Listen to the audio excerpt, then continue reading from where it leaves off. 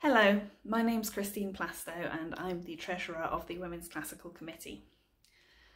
As everyone knows, when the COVID-19 pandemic hit, pretty much everyone was affected in some way or another, but some of the precarious members of our community were particularly affected. So my predecessor, Carol Atack, set up the Emergency Grants Scheme to help those members of the classical studies community in the UK who had been particularly financially affected by the pandemic. Beginning in April 2020, we were able to repurpose some of the funds that we had hoped to spend on in-person events in 2020 to assist people who had suffered financial hardship.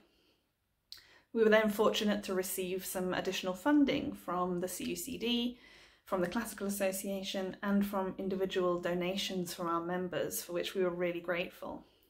This allowed us, over the course of 2020 and early 2021, to pay out a grand total of £13,200 to a range of applicants. The majority of the applicants were PhD students, often in final unfunded writing up years, or self-funded students who had been working to support themselves alongside their studies.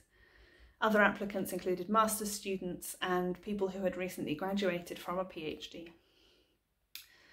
The vast majority of people just needed the funding to help them with basic living expenses, and some had also incurred additional research expenses as a result of the pandemic, for example, the need to purchase books that could no longer be accessed in the library.